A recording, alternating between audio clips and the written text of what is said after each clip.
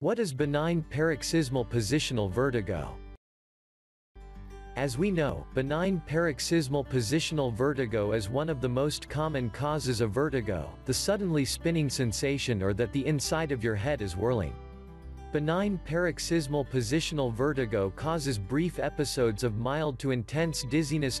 Benign paroxysmal positional vertigo is usually triggered by specific changes in the position of your head. This might occur when you raise your head up or down, when you lie down, or when you turn over or sit up in bed.